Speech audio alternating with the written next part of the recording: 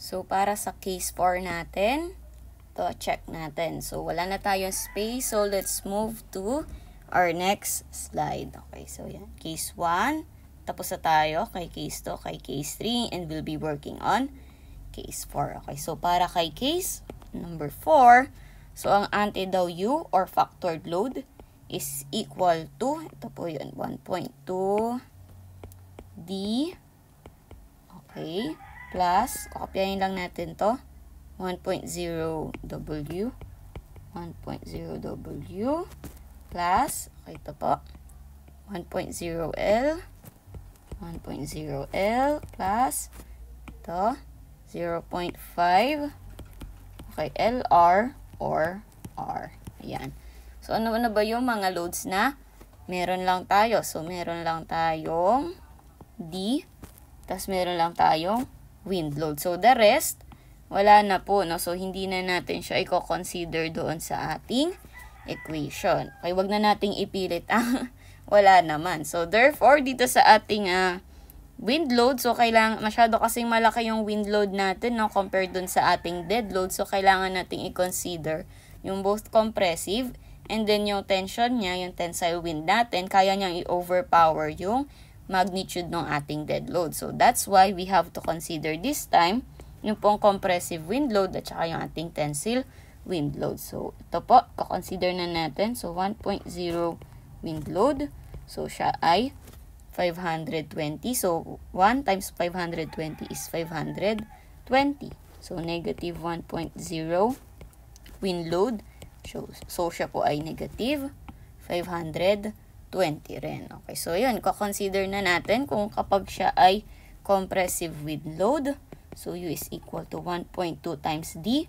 Yung ating pong value ng D ay 200 pounds. Okay. Plus, okay, yung ating compressive wind load, 1.0 times 520.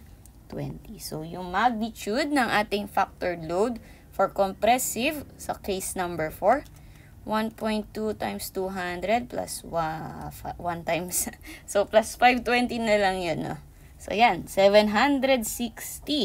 So, medyo malaki-laki na siya, no? Compared dun sa iba nating, okay, sa previous cases natin, no? Kasi yung number 3 natin ay 500. So, tingnan naman natin kung may maiiba sa tensile. So, sa tensile wind load. Okay. So, U is equal to 1.2 D 200. So, ang maiiba lang, so from positive, gagawin na nating negative 1.0 tas negative 520. So, ano na kaya yung mangyayari? So, yun, nakita natin na negative 280 na po yung ating sa may tensile or tension na side, diba? So far, ang ating pong governing loads ay ito, no? Kung i-compare po natin sa previous slide. So, ayun, 760 po yung pinakamalaki sa compressive side. And then, dun naman po sa tension side, so negative 20 ito. Ito po ay mas malaki, negative 280. So far, ang ating pong governing loads for compressive side, 760 pounds. And then, yung governing load naman po natin, or governing critical factored load natin for tension is negative 280 pounds. So, yun po para sa case number 4. So, compare din naman natin, dako na tayo sa case number 5. So, sa case number 5 daw, ang ating load combination. Okay, may factored load tayo na.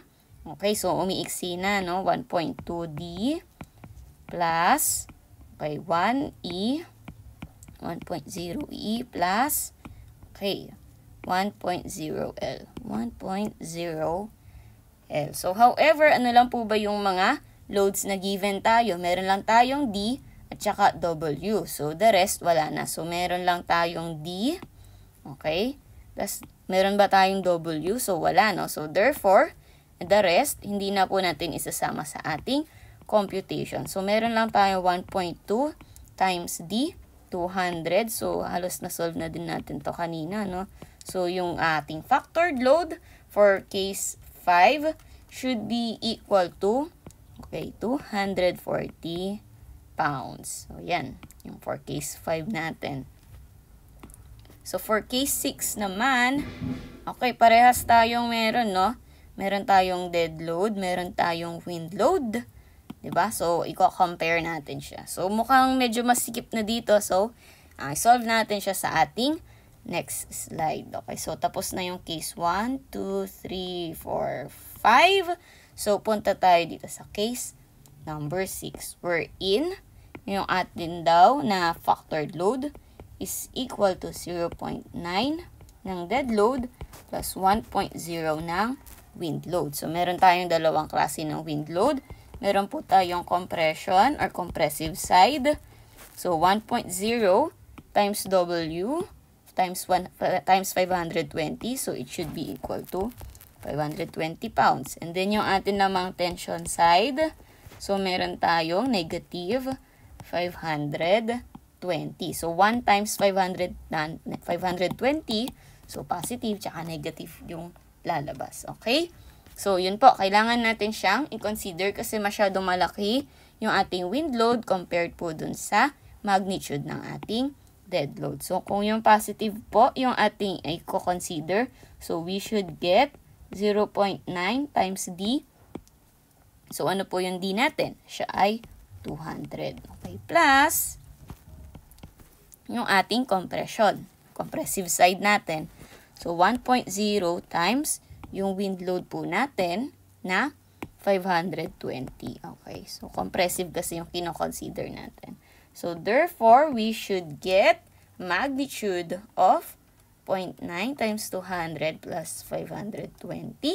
So, meron tayong 700 pounds, which is mas malaki pa rin yung na-solve natin for case number 4, diba? So, tignan naman natin yung ating compression side, no? Kung mag-i-improve ba or mag-iiba or may changes. Ayan, changes. So, ayan, try na. Tension side naman. Okay, sorry. So, ayan, tension side. So, 0.9. D pa rin. So, compare natin dito. So, D natin is, ayun, 200.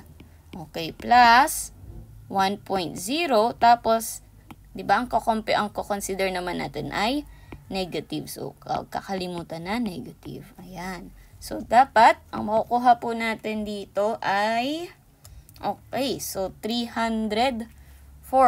So, malaki-laki na, no? Nag-iba po yung ating governing load for tension side. So, negative 340 pounds na po yung nakuha natin. Okay. So, ayan, balikan natin yung ating mga na-solve. So far, for compressive side, 700 po. Previous slide, ayan. So, 700. Okay, hindi, mas malaki pa rin itong 760. Okay, so for tension side naman, ito negative 20, negative 280, mas malaki. Pero mas malaki pa rin si negative 340. So far, ang nag-govern po para sa ating tension side ay si 340. Okay, so ayan. And last, punta na tayo sa ating case number 7. So, for our case number 7, ang factored load daw po natin. Okay, ito po yung ating load combination na 0.9 dead load plus 1.0 ng, ng earthquake load. So, ano lang ba yung mga loads na meron tayo?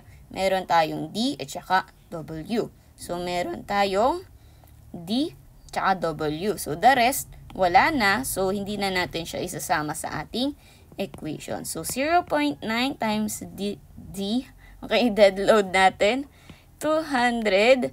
So, our factored load for case number 7 should be equal to 180 pounds. Okay, so ngayon, balikan na natin lahat ng ating sinolve. Okay, for compressive side, ano ba yung pinakamalaki? So, yung positive, no? Compressive side, so mas malaki 700. Compressive side, so mas malaki si 760. Okay, compressive side, so si 760 pa rin yung mas malaki. Okay, so therefore, for our critical factored load ng compressive side, so si 760 po yung ating governing load. So para naman po sa ating tension side, so tingnan natin yung mga na-solve natin before. So tension side, so negative 20, Mas malaki si negative 280, pero pinakamalaki si negative 340. So, for tension side natin, ang mag-govern po ay si negative 340 or yung ating case 6. Okay, so yun po yung ating governing loads or critical factor loads. Okay. Critical factored loads. Ayan. So, for compressive side, compressive side, kailangan nating i-consider ay 760 pounds. So, for tensile naman, so kailangan nating i-consider ay si negative 340 pounds. So, ito po yung ating final answer. Governing loads. Governing loads. So, yun lang po at maraming salamat sa pakikinig. So, thank you!